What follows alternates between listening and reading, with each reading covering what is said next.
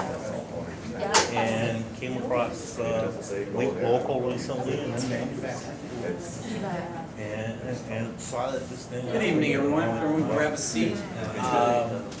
I appreciate everyone coming. We are beaming live stream from this camera here, and we'll be taping Hal's wonderful presentation. We're being put up on the YouTube channel. I'm Fred McMurray, and I'm part of the Wink Local Network. I'd like to recognize three of our group managers, Laurie, Huspen, Ann Potts, and Hal Koughn. Without them, this wouldn't happen. And with that, I'll say, please welcome Hal. He's our continuous improvement expert. Hi. I don't know about this expert thing, but absolutely. My name is Hal Koughn, and I'm the president of a company called HKC Operations. We focus on performance, productivity, and profitability improvement for companies of all types. So, i.e., I am the continuous improvement guy. So tonight I'd like to discuss continuous improvement with everybody. Continuous improvement is more than simply a catchphrase. It's a buzzword in a lot of companies, but it's more than just a catchphrase or even a culture within an organization. Continuous improvement, to be effective, is truly a way of life within an organization. Okay, so that being said, what is continuous improvement? Continuous improvement is a model that creates value within organizations. So we need to take a second and talk about what that really means, because pretty much you make that statement, it's like, huh? So basically, when we talk about value, value is not just price. Okay? Value to me is quality plus service at the right price. So for example, Walmart, take them, they're an excellent example of this. Walmart used to say, always the low price, always. Except they found out that that's a fairly destructive model. One of my favorite quotes of all time is, how did you go broke? Slowly at first, and then all of a sudden, okay? So Walmart has actually even moved to the low price leader, okay? They lead in low pricing, but they don't guarantee that they are always the lowest price, because that's just a self-destructive model of competition. And there's a lot more to value than simply cost. That's where most people's minds go, what did I pay for this, et cetera, et cetera. But really, what is it worth? What's the service I get? So, for example, as a very young man, okay, I used to go to mid-range type department stores to buy gifts for my wife, as opposed to somewhere where I could probably get it for less money.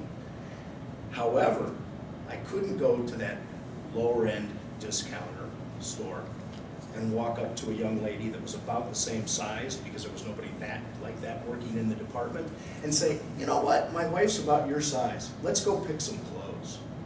Okay? To me, that was a value. So even though I was spending more real dollars, for me, the value was in getting somebody else to pick the right stuff so I could come off looking like a hero when I got home. Okay? So that's value. And of course, service is part of that. Then, operations. Because when you talk about operations, the first thing, and especially in a group like this where we're talking primarily about manufacturing, the manufacturing tools. However, when people talk about manufacturing or operations, everybody's mind goes straight to the production floor. That's what people think when you say operations. But if we really back up a half a second and we think about it, operations include a lot of things. They include the front office, executive, strategy, finance, customer relations, sales, basically anybody who is interfacing directly with the customer. But if you think about it, you say, well, our financial operations, our sales operations, all of these are operations, okay? We also have the back office, accounting, administration, IT, customer service, basically everything else that happens to support production on the floor. Because at the end of the day, I believe that all functions within an organization exist to support the people that are out there doing the heavy lifting every day. Because the folks that are out there doing the heavy lifting, actually generating the dollars or generating the product that generates the revenue, those are the folks that are actually bringing in the money. And guess what? Without revenue, there's no profit, period, end of sentence. Because you can have 100% EBITDA, but 100% of zero is zero, okay? So the entire organization should be built as such to really support the folks that are generating the real dollars within the organization, okay? And then, of course, we have the production, the actual manufacturing, the inventory, order fulfillment. Those folks that, you know, even in a service or service-oriented organization where you're producing a service, well, that's still production. There are people that are performing those services, ergo production. And, you know, just before we get into this, take one half a step back, move slides anymore. Basically, we're talking about continuous improvement, which is a process, okay? Well, if we think about it, all work in and of itself is a process. We have a process, we have a plan, more or less, whether we think about it or not on what we do. So just to get here this evening, you went through a process. We'll leave out the part about you getting dressed, okay? But basically, you went out to your car, you got in, you fired it up, you followed whatever route you needed to take to get here, you shut off your car, you came inside. All of that is a process. There were steps involved in performing what you did. So that being said, continuous improvement process can be applied to all of those functions we just talked about. So, why do it? Why worry about continuous improvement? Well, basically, because developing the right continuous improvement program will drive performance, productivity, and profitability throughout an entire organization, okay? So consequently, how does it do that? It leverages the human element. It humanizes the workplace, which I know sounds a little strange, but at the same time, what it really does, okay, is oftentimes we talk about, we use words like human resources, human capital, okay? Well, what are resources? What is capital? By definition, they're assets, okay? So the most valuable asset we generally have within our organization is our human assets, okay? They're the ones that drive the business, because you can have all the technology, you can have all the process, you can have everything else, but if you don't have people executing, it doesn't matter, okay? So, human element's good, Marty. I wasn't sure. Thanks for clarifying. I had to throw you a bone, you know? All right. Easy, Fred. Okay. It also encourages improved quality of work life, okay? Basically, if it makes your job easier, isn't life better? You know, who wants to work harder than they really, really have to, okay? You know, it just doesn't make a lot of sense that people will go in and they'll just be frustrated and they run into these walls time after time after time. That's a bad work life. Who wants to live like that? So having the right kind of continuous improvement will help you work smarter, not harder, okay?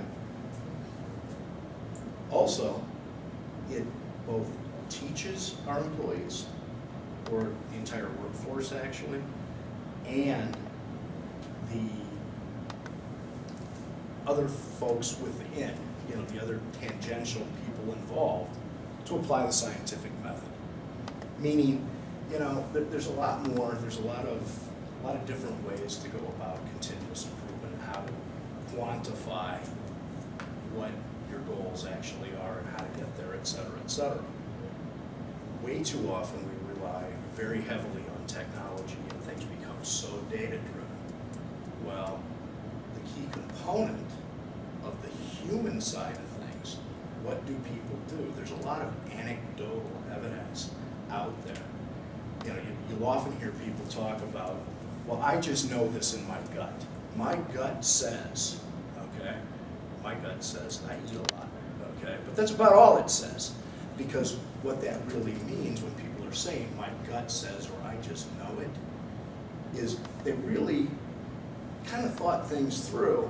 The information's there, they just don't know how to access the information. They just believe it because they actually worked it through in their head, they just don't know why, okay, or how they got there. So consequently, this teaches them how to quantify what it is that they're trying to accomplish and how to get it out there and make it so that they can apply real world methodology to getting things done. And then of course, the biggie that most guys that do what I do talk about a lot is it identifies and eliminates waste. So, and I happen to be kind of a traditionalist when it comes to waste, okay? Because elimination of waste in my area really boils down to waste is defined as something that a customer will not pay for, okay? Waste is anything that the customer is not willing to pay for, okay? However, if we really think about that one for just a second, what's a customer? Because we have customers within our organization and outside. So we have the consumer of our goods, but we also have customers inside an organization. So if we want to talk about something that oftentimes would be defined as a wasted expenditure within an organization, loss prevention is one of those things that often is considered a sunk cost, okay? Because why would the customer out there pay for loss prevention? Well, the customer out there, there's a couple of reasons I can think of right off the top of my head. One is because it keeps their prices down too, but that's the easy one that everybody talks about. Forget about the consumer for a second of the goods that you're actually manufacturing, and think about the internal customers for a second. Because what you've really got in the internal customers are those stakeholders that are affected by it. So people who are relying on returns on their investment, the management that could have their income, you know, tied to EBITDA, et cetera, et cetera. So if you reduce shrink, you're more profitable. That's a good thing. And as when I was a COO, I was more than willing to pay for reduced shrink so that it would bring up the profits and improve our EBITDA, okay? So by definition then, it really is something that a customer will pay for because everybody in that chain is really a customer, okay? So, who's involved? Well, stakeholders. What's a stakeholder? Well, a stakeholder is anybody that is related to the good service company. You know, it's easy to define. You've got your executives, okay? You've got the executive level. Got a question, Fred? I was just going to say, stakeholder means a bit different when you're in a slaughterhouse. Well, it also means something different when you're up at Weber up there too, but that's okay. We can talk about that afterward, Fred. We'll take it offline. Anyway, so we've got our executives. Executives. There we go. Annie was really engaged. I'm engaged. So, we got the executives at the top level, all right? We've got our managers. We've got administrators, supervisors, the workers, I'll stay away from the word labor, okay? And customers, okay? So, really, who's involved? Everybody in the organization, everybody from the chairman or CEO, all the way down to the guy that's sweeping the floors at night. That's who needs to be involved in a successful continuous improvement program. Everybody has to be engaged. And there's some real good reasons for that. Because one of the key pieces to this is this right here, workers, okay? Everybody's got input and feedback into this, but again, you know, like we were talking about just a second ago, the worker, the guy that's really executing, doing the heavy lifting, the end user of the process is one of the biggest beneficiaries of the process. And two, by engaging that individual, making them know that you understand where they're at, then that helps just with quality of work life, productivity, attitude. Attitude goes a long way. I'm an old Marine, so simply you believe you can do it, you know. The difficult we do immediately, the impossible takes just a little longer, okay? So consequently, what you want to do is get everybody engaged when practicable. So the customers get feedback from the customers, because how is it affecting them? What can you do better that will affect them, which then drives your business forward? And there are also people peripherally involved that aren't the customer, because the customer may not well be the end user of that good or service either. You know, and then we won't even get into how other people can be affected by certain products, etc. But these are all things that we take into account.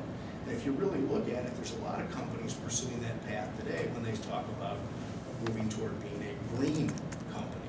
How does it affect all these other things? So this is all part and parcel of things that we want to look at in our continuous improvement programs. So, how do we implement the continuous improvement program? First, before I, really kind of get into the steps of that, as I mentioned before, there's several different disciplines that go into continuous improvement. There's a lot of different ways to approach this subject, a lot of different approaches. Some of them are extremely focused on data, or extremely focused the opposite way, or some of them involve, just very small, incremental, but across the board improvement. And some of them foster or encourage breakthrough or leap improvement, because what you're really doing is you're breaking out a small segment and learning the pilot in something that's a real world process, and if it works there, you can expand, etc. So basically today, we're really going to focus on the basics. We're not going to get down in the weeds. Annie and I get into our little process walk conversations offline, and that's good. Okay, but due to time constraints and basically interest level, audience interest, we're not going to go there tonight. We're just going to keep it up here at the high level. Oh yes, and Fred's cheering. You can cheer out loud. So we'll keep it up at the high level and just focus on the very basics. So, what's the first thing we have to do? Well, we need to define the process. So we got to establish the objectives, methods. How are we going to do this? The goals and the metrics. So really, like I like to say, almost everything that we do in business improvement or process improvement and all of these things boil down to a couple of things. What and how, okay? Because at the end of the day, that's what matters. What are you going to execute, and how are you going to execute it? Okay, so really, we're going to define the process, we're going to establish those rules, and we're going to talk about what do we want to do, how are we going to do it, how are we going to measure it, and how are we going to know that we succeeded at what we set out to do. Then, we're going to, are you reading the thing? My lovely assistant, Anne. Thank you. Yes, everybody can say Vanna. Vanna?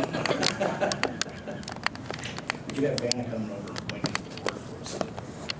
Anyway, so after we define it, what do we want to do? Well, we need to measure, actually start to implement and then measure what it is that we set out to do, how much time went into it, what and who was necessary, what were the resources. So, you know, what materials did we need, what people needed to be involved, what outside things did we need, and then how much effort was involved in this, what were our associated costs, what were our results, all of those types of things. We need to measure what we had, okay, what we actually accomplished. Then we evaluate, which very simply put is we assess against what we just found out that we actually did versus what we set out to do. Simplest way to put it. Did we get to where we were trying to get to? Okay, or how close to where we wanted to be did we get? Okay? And then of course, the next step in the process, there we go, refine, all right? So we bring innovation to the process. You know, very simply, you know, what could we do better? How can we get closer? What can we add? What other gains can we get out of this process? And then, if we actually hit our mark, or came close to hitting our mark, okay, what can this be expanded into? Are there other, especially if you broke it into a small segment of one endeavor within the organization, you know, so if it's within accounting, and we were only applying these techniques to AR, well, what if this is applicable to the accounts payable department? And how does it affect them? And what ripples were caused by the things that we did over here, and how can we improve this to better improve those? Not only that, but it will also arise other issues. You'll notice all of a sudden, wow, I thought this was working really well over here in this department. They got problems too. So it's kind of that ripple effect. And then, basically, we standardize our new methods that we came up with, okay? We standardize those to improve the processes. And then we continue indefinitely, okay? We build on the momentum gained. So basically, what we're doing is it becomes, and this next slide kind of makes it a little easier to see. This, as I said to my friend Ann a little bit earlier, okay? Continuous improvement for dummies. I'm a Marine, I like it simple, okay? So this is actually, you know, the Deming model. But it really simplifies it. We plan, define goals, design the process. We try it, okay, on the smallest measurable scale. Because really, you know, it doesn't do you any good if you go too small, because you really don't know what your results are. But if you do it small and you grow it out, then that's how you get those leaps forward in process. We check, so we measure and compare our results against our expectations. And then we act, which is really to evaluate on these other steps, the P, the D, the C, plan, do, check. We evaluate or expand, scale, you know, expand the scale or the scope. And then we basically, if you look, it's a circle, we rinse and repeat, okay? So, at the end of the day, if you really look at that, it's like this concentric ring. And if you do this in a continuous improvement program, the reason it builds on itself is simply because in motion, if you've ever watched something like, you know, again, nice simple little entertainment, go watch the water gurgle down the drain sometime, okay? And if you look at it out here, it starts slowly. And then, I'm easily amused. Obviously. But seriously, there's a lesson to be taken away from that, because if you really watch that, I mean, this is something I learned when I was about 3, watching the water in the drain, okay? And it starts out, and it's moving kind of slow, but as it gets closer to the drain, it gets faster and faster and faster. Why? Because it's spinning in much smaller concentric circles. Same is true of continuous improvement. That's the whole point behind continuous improvement.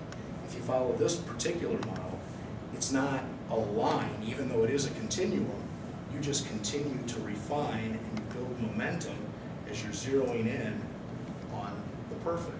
Because, you know, there's a lot of different ways to measure things. And as everybody knows, really, are you ever going to get to 0 defects? Probably not, but there are certain components of your business that you can get to 0 tolerance for, which are these higher level things. And if you get to enough few defects, if you lower that scale so far, it may as well be 0 because it really doesn't matter. Nobody's going to get the bad thing. Okay?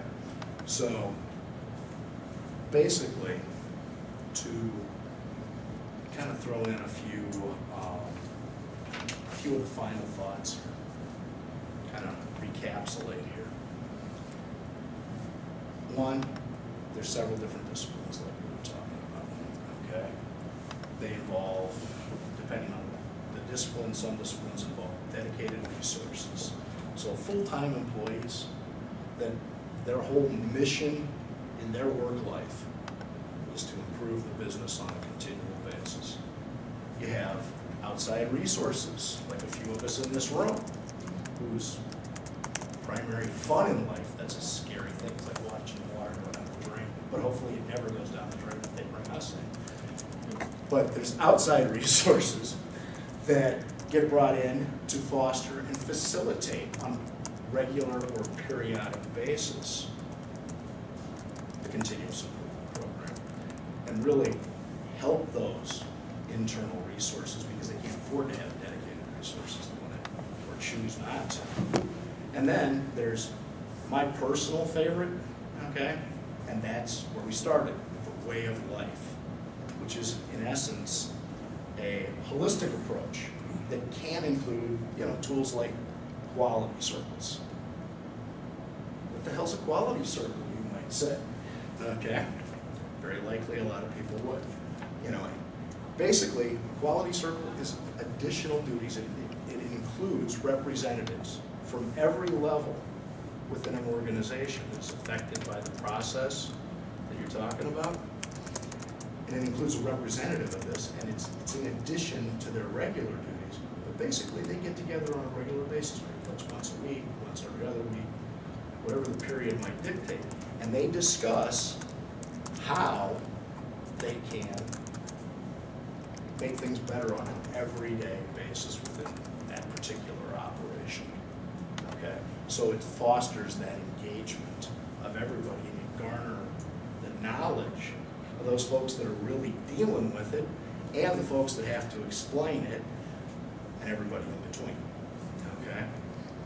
So that's why it's kind of my personal favorite. Then we've got the goals of these several disciplines. What's in common? We talked about the diversity, but really, what do they have in common? Because at the end of the day, what we all want to do is improve the business. So they've got the goals and the principles are basically the same. You know, they have a common purpose. They're creating value within the organization. They're driving forward that value proposition. They eliminate the gap between theory and practice. And again, offline, anybody who wants to hear it, I got a great joke, I just won't tell it online, about theory and practice, or theory and reality. And then, of course, they engage at all levels throughout an organization, because without the engagement and support of everybody, it's not going to work. And it also makes everybody's life better. Because, hey, I know one reason that I have so little of it and continue to wear it so short is in a frustration situation. I used to always clutch my hair, okay? You know, got a good program, you don't need to do as much hair clutching. So, that wraps up what I have to say. Anybody here have anything to say? Questions, comments, discussion? Please. A business owner who's looking to improve his business is confronted with a whole lot of possibilities. Absolutely. You know, and you just spoke to continuous improvement. if I'm being battered with Lean or Six Sigma and all these other things that promise to make my business better, where does this fit? In other words, who's the ideal candidate for this versus these other things? Frankly, when I brought up the diverse methods that are applied. Could you repeat the question? Oh, I'm sorry. Repeat the question. The question is, how does continuous improvement fit in with the business owner that's being battered by all of these different types of methods, like Lean, what's most important, Lean, Six Sigma, or the one word I didn't mention but actually happens to be the discipline that I follow, Kaizen, okay? How does the business owner know what's right? Actually, when you start breaking it down, those are really the tools, okay? So really, it's not about what is the right, is it Lean or is it Six Sigma? Well, Six Sigma actually applies Lean, okay? Kaizen is really, I talked about the Deming principles because I was trying to keep it, up out of the weeds. Kaizen was developed by a guy named Toyota who learned about the PCDA from Deming, okay? He's also the inventor of TQM and Lean. Lean is a spin-off from Toyota, okay? So Kaizen applies lean manufacturing. And if you really think about it, if you've got continuous improvement, here's a great example. Because I said, hey, it's got to involve everybody from the chairman to the guy that sweeps the floor, right? Well, that guy sweeping the floor sees a whole lot of little component parts that go into your production every day on the floor as he's sweeping them up. Well, if he never says anything, that's a lot of waste that's going right out the door every night because parts are being dropped. Plus time is being wasted because people are moving around. Part of Lean, we talked about eliminating waste. That's the entire principle of Lean, is waste elimination. And every one of those disciplines that you brought up, or two, but virtually every discipline for continuous improvement applies Lean. So the real difference is, we're not talking about a tool. Somebody that's the right fit, the right, say, resource to help that business owner make those decisions is not going to be tied to only one discipline. What he's going to do is he's going to use the right tool for that business owner, because really the tools, more often than not, if you're going to do it properly, are designed, they're really, let's say they're driven by the fit to the organization. So some organizations, because of outside variables or inside variables, or, I was a Marine. The Army, they use Six Sigma, okay? They're tied to Six Sigma. That's the way it works. Other organizations within the Fed will use Kaizen, okay? But at the end of the day, does it really matter? I mean, that's like talking about, well, do you use a balanced scorecard methodology or some other process for measuring how things go? They're tools. So at the end of the day, you want to use the right tool for the right organization. On the same line as what he was asking, if I'm understanding correctly, is in our business and the different companies we see, the companies that are moving forward use continuous improvement process. Now, which one they choose, that's out of my realm as far as what you're saying, as far as whether it's Kaizen or Six Sigma. But all the companies that we've seen that grow and are moving forward are doing some form of continuous improvement process on an individual basis as well as a company. I guess the word here is really process. If they're following something where they're measuring it, where they're able to see the difference of where it's working, where it's not working, everyone that's successful from what I've seen uses a continuous improvement process. Which one they choose, that's out of mind. Okay, so that's a great point. That's a really great point. Because in order to be successful, you really do need to. I mean, we're all constantly, if you just think about it, from the time we're little tiny babies, we're trying to get better at virtually everything we do. Right. And why should that not apply to businesses?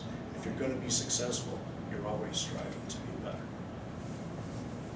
You did a great job of staying away from all the tool terminology. Thank you. Thank you, I worked hard at that. I saw it. Because I have a process wrong. I saw it. And in answer to Tim's question, my perspective on this thing, and I've got quite a bit of background in it, is it's about creating a culture for that business owner or the companies that you're talking about right here. The idea behind it is creating a culture where whether it's lean, whether it's Kaizen, whether it's Six Sigma, that those things can be tools used by the people, but getting the people to use the tool is really the job of like the business owner and his staff to create an environment where the people, the guy on the floor doing the sweeping or doing the production process, really want to contribute and make it as much their company as the business owner's company. And it's about creating that culture of the way of life that Hal was talking about. To get that throughout the company. Right. From a leadership, business owner perspective, that's the trick. That's where the real challenge is. Because there are companies out there that have started on some of these approaches. And today, they get, in the literature on continuous improvement, they get looked at as a new set of leadership came in with a different focus and a new program came in. Whereas continuous improvement sort of becomes the umbrella term of how are we continually doing that day by day, week by week, month by month, moving forward to create a culture that embodies this whole process. So that would be my answer to the question. Yeah, and to how you actually, approach the business owner. and to feed off of that, quite frankly, I mean, if you really think about it, at heart, everybody wants to believe that what they do is important. People want to feel that they make a difference, you know? Hey, I'm here, notice me. So, continuous improvement in fostering that, you know, I talked more about the scientific method than the actual benefit of it, but basically, that's the engagement from the employee. You're telling them, hey, I care about what you have to say. What you know more about this than I do. I touched on eliminating the gap between theory and practice. Well, to put that into a slightly different perspective, okay, as we all know, the guy up here, the CEO, the COO, all of these folks up in, as the guys on the floor will often refer to it, the ivory tower, haven't got a clue what the heck goes on in the business every day, okay? And frankly, way too often, and it's really unfortunate when they do, a lot of these folks at the ivory tower believe that the people out here, if they really knew what they were doing, would be over here in management. When a lot of these guys love what they do and they want to stay on the sharp end of the spear every day, okay? So basically, by bringing these things together in a continuous improvement environment, that engagement that I was talking about is really making people understand that you recognize that they're important, okay? You know, some of it just comes down to education techniques for that matter, because I mean, if you really think about it, there's been a wealth of information on how basically even, you know, just if you put it in the simplest terms, women and men perceive things, okay? So, for example, if my good friend Ann was having a hard day and came to me and we were having a cup of coffee and she said, man, I got this client, major pain, da-da-da-da-da-da-da. Now, because Ann is a process wonk, she might actually want advice, but more likely, she wants to know somebody's listening and actually cares that she had a bad day, okay? Whereas on the other hand, my good friend Marty, who couldn't make it tonight because he's traveling, okay? Another process wonk. If Marty came to me, same scenario, same conversation, Marty doesn't want to know that I care what he has to say. He wants to know what I got to say about it so he doesn't have to deal with it anymore, okay? And that's just a difference in our perspectives. So consequently, everybody wants to know that somebody understands. that they care about what they think. And that's what continuous improvement does. It really, I say, gap between theory and practice. What it really does is it fosters true communication between all levels of the organization. And that's how you move it forward. Anything else? All right. Thank you. Thank you very much. I'm so like your dream one. I love to. We're all about process. Excellent. Everything's measured. That's what he means when he says process one. I'd like to thank everyone for coming. We're gonna shut off our internet broadcast now. Thanks for everyone in internet land, and Hal, you had one of the largest viewing audiences we've ever had on it actually rivals the business of social media one event earlier this year. So you're an internet TV star, and I've gotten at least one request for your PowerPoint in our viewing audience.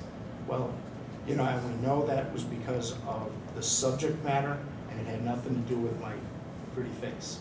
Well, we'll put that out as a poll. So if you're watching on the internet and you think Hal's got a pretty face, tweet at me, Facebook me, some other social media one, get to me. Well, I thank everyone for coming in. Like I said, I'm going to shut this down and people can network then. So, thanks. It's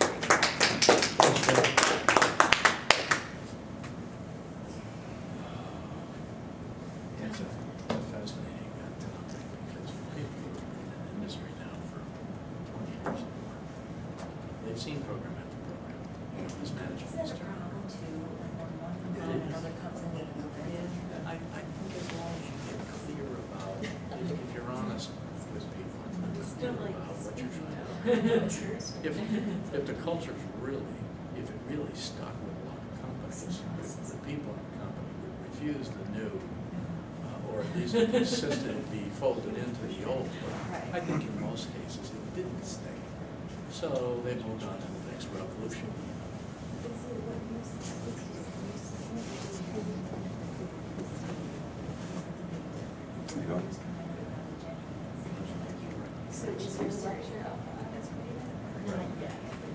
I'm not trying to be in front of you. There's something there that's on. Right. I mean, you're going to pick that one. Well, that stupid camera. That would not be anything somebody wanted to see. And my organization had tried and failed to become ISO certified. Sorry, I didn't know you guys never seen that. So some years later, I came in as the CEO of a small manufacturer. And it's very clear to me, after being there a short while, that it's the customers, Okay, folks. automotive It's customers, and free most game now. importantly, the Mercedes and And everyone BMW can and talk other without being offshore companies. Or at least Going one to camera. local stores. I'll now shut down the other camera. Business.